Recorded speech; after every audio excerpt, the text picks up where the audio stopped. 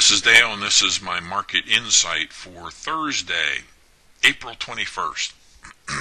Well, you can see that the market did take a tumble today. After those two dojis, it took a little bit of a tumble. And you can see that the ribbon's starting to come down. I'm really looking for a tumble into next week, maybe the whole week, and then who knows? We might be heading back up. But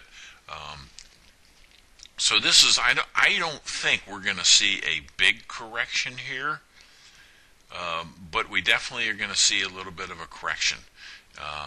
Actually, we had the first major move to the downside that went all the way down to the 261 and to the -2. So tomorrow we might have a little bit of upward motion, and then I think early next week it will be continuing to head on down. But we'll continue to watch that, and we'll continue to talk about that all next week. So I hope you come back on Sunday.